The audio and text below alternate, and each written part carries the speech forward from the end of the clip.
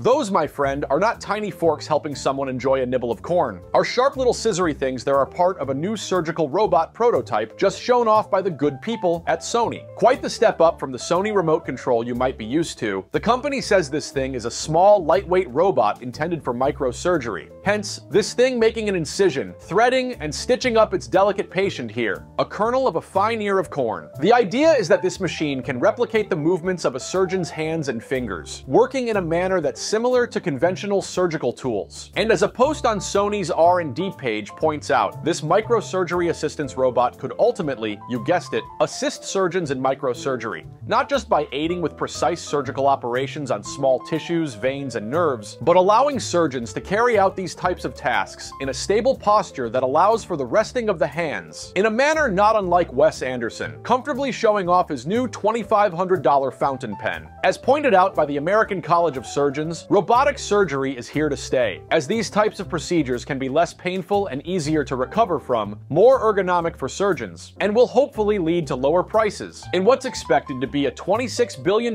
market by 2032, for devices like our friend Dr. Korn. One major leading robotic surgery company, Intuitive Systems, says more than 12 million procedures have been performed with the help of their Da Vinci systems since 2022. And as we told you earlier this year on your news refresh, please subscribe, even NASA has been trying out remote robotic surgeries in space by slicing up rubber bands, which simulate human tissue and offer a glimmer of hope for astronaut Stretch Armstrong's recovery. Sony's microsurgery assistance robot is just a prototype, and before it's able to say, treat an actual kernel for a diet-induced arterial blockage, they claim they're planning to work with universities and medical departments to fine-tune this tech and make it more accessible to doctors. And in case you don't like the idea of a robot finely suturing your skin like a soft kernel of corn, let's hope you never need to make use of the Brain Bridge, the brand new so-called head transplant system shown off on Tuesday that uses robotics and artificial intelligence to carry out one hell of a switcheroo.